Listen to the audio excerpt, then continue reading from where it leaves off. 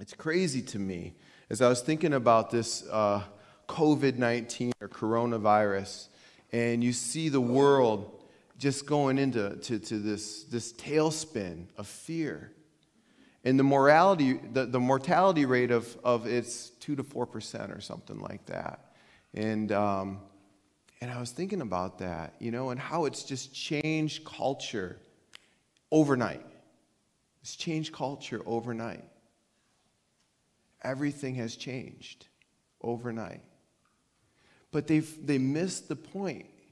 They missed the point that the mortality rate of sin is 100%.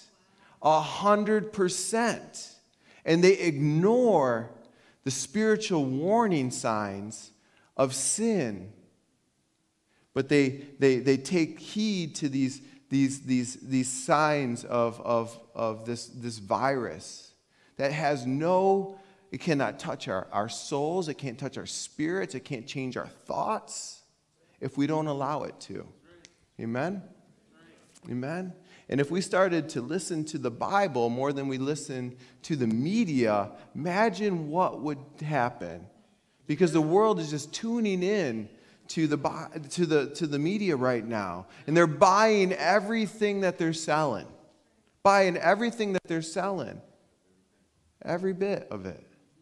They're soaking it in. My phone rings all the time, and it's people asking me questions, and they're silly questions, some of them. But if we really tuned into what God was saying, we wouldn't be fearful. God, I love what Carrie shared. God hasn't given us the spirit of fear. He's given us power and love and a disciplined or sound mind. We need to exercise that, though. That's our responsibility, correct? That's what the Bible says. Amen?